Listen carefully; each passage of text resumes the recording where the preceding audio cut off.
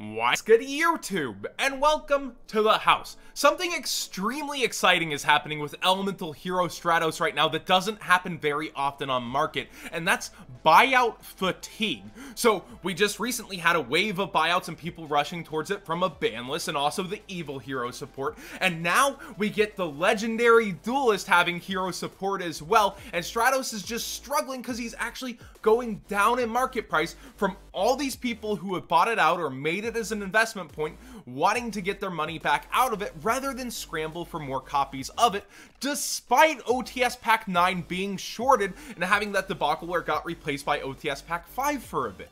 So Stratos, one of the most iconic hero cards, one of the most loved cards, going down in price currently because people want to make their money, and people who usually go in investments or buyouts, they have, well, a bunch of copies mayhaps, or they don't really want more of this card right now because they already have this card. That's just my theory on it though, but I think that's exactly what's happening, and we see it over at $60 on eBay. It's not $65 too quickly. I think people just want to make their sale, and we see the kind of duality of the market in this as Darklaw starts going back up again at its ridiculous price point. There were $82 and $84 copies, and now we see the lowest is at 92 for a German, 92 also for an English, and then it does rise towards that 100 again. Anytime Darklaw hits 100, I kind of have a chuckle, a laugh, but Darklaw is starting to trend back up here once again, and maybe it doesn't seem that ridiculous versus Malicious Bane and a Dusted Gold's prices anymore, but these are cards people usually want multiple of, especially Stratos at this point, and I just find it interesting that, wow, this card that people you would think would just be, oh my gosh, after again, hits this moment of, well, it's had too many buyouts, so it's actually going down in price instead of up right now. I want to talk about the cursed card on market, Miracle Fusion from DR4. You would think DR4, one of the best investment sets, this would do really good. Ever since its original release, where it actually was at $30 for a while in the metagame thanks to Absolute Zero in the olden days, well, it's still at $15 with multiple available. Now, there's many holofoil versions of Miracle Fusion, but people like their old super rares. Book of Moon, anybody? But this ain't a champion pack. It's a Dark Revelation. Still, DR4 you would think would be what would be slurped off market, but the ultimate rare, of course, higher rarity. People instantly went through that. I've just always had a thing for these super rares from DR4, and it's so weird that Miracle Fusion always fails to go up on market, it feels like. We also do see that the ultra rares, they're hanging around mainly because we got a copy of it in dual power. So there's an ultra rare over here, just super cheap, slurping out value from the raw yellow mega pack and GX versions. You know what we're missing? We're missing a secret rare version of this Konami. Why don't you hook it up? Next up, we see the Marincesses, and I put this mainly here because we have Kim coming, Chaos Impact, and we see actually Seahorse starting to rise back on TCG Player. I don't know if that's actual sales because it's still a little bit cheaper over here, yet we saw it down all the way to 165 at one point, so maybe a little bit of bubbling hype, maybe sellers are just relisting. Let me know what you think of this. Actually, why don't we just go to sold and then go recent first and see for ourselves what these are. Oh, 200? 170, 190, all over the place, kind of what I expected. But yeah, actually making sales around that 180 price point, and we do see it creeping back up and making sales around the 200 mark. Marincess, I think, comes together a lot more with Chaos Impact, but I don't think it becomes the deck. I think it becomes a fun deck that can top regionals. I don't think it's going to be dominating the YCS scene, and before I'm just wrong. But we see Anemone is still, I probably murdered that, Anemone, right?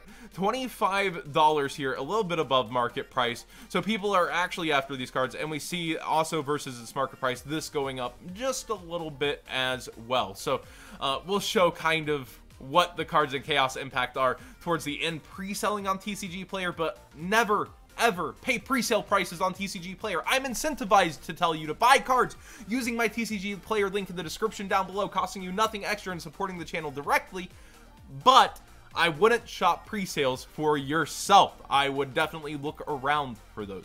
Fist of the Gadgets is kind of bottoming out here for the most part, except for, of course, Scrap Recycler. Ironic, a short print would become the most costly card, but Scrap Recycler, I think for its common, it has gone back down to about where it was. We see over on eBay, $7 is cheapest for light plays, but over on TCG Player, again, those motivated sellers, scrap, recycler, they're here, and it bottomed out relatively quickly. We actually see under its old market price, $4 before the $7 one. So yeah, it's still sticking up, but you're gonna still have motivated sellers during this point, and you're gonna be able to find your copies cheaper as this bottoms out.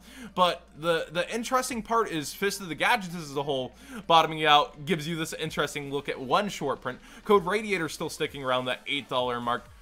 I would get your Hidden Cities sooner than later. This is a card with relatively low quantities, and just having a playset in case you ever take interest in Guru Control would probably be smart for a card that people are going to chase after playsets of that's shorted within a set.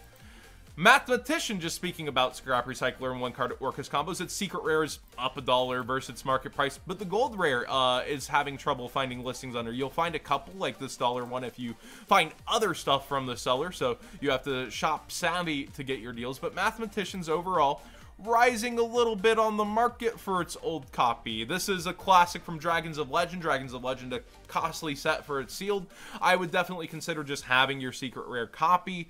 It's a one of, and maybe having some in the back for in case it ever peeled off. I just don't think it will. Mathman's an amazing card. I can't see it with being this generic coming off the list like that, but it does eat your normal summon.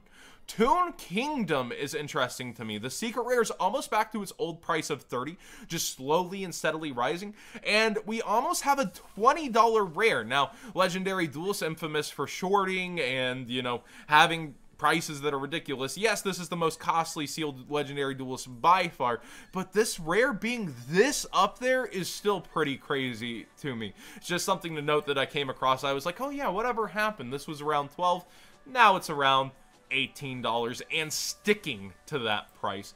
Cyber Dragon. So many people are asking me if I think this still has a way forward. I think Cyber Dragon's underestimated deck as is. Orcus can still find the way to work with it, but it is not what it once was. You don't have an enabler from the extra deck. They still had to play getting that card stuffed by Ash and Impermanence and so forth, but losing that consistency and power tool, yeah, it still sucks. So you see people jumping ship. My interesting question is, do you think this will go below 25? Its original market price point being its lowest hanging around before Cyber Dragons got hype. I think 25 is where it really lurked at. Do you see the Cyber Orcus players dumping this card eventually and it getting to that point maybe en masse, or do you think it'll just slowly stay around here or stay around 25 and not dip under? I think it's an interesting look as we continue to watch it on the market.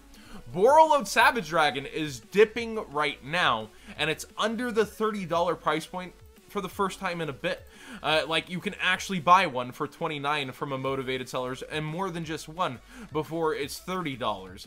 I think it's hanging in there thanks to Striker Dragon, because we lost Agripane, and the ability to synchro into this is still needed by Pendulums, but I think it's hanging in there mainly due to Striker Dragon. A lot of people jumping ship since Agripane's not there, and it's not just easy bread combos, you have to work for them.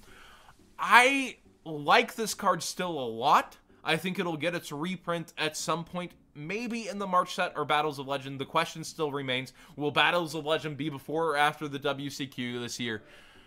But man, does this card really have it in there to stick at that $30 price point as a one-of? We'll have to wait and see what Striker Dragon really brings.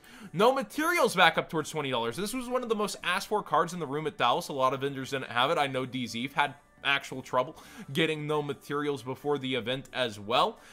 I find it extremely interesting that despite Nibiru, people still are gravitating towards this card. And I did feel like it was underestimated at one point, but this is still a card to keep your eye on / get sooner than later if you are interested out of Dark Neostorm. Now, let's go ahead and talk Super Dreadnought Rail Cannon Juggernaut Leap. It got bought out, and we see it at a $20 price point before 24, and almost completely absent on eBay with just 5 listings. Leap is a good freaking card. I think it has a lot of potential. You can actually just kind of splash it in Thunder as a surprise ending, similar to how Utopia Double was.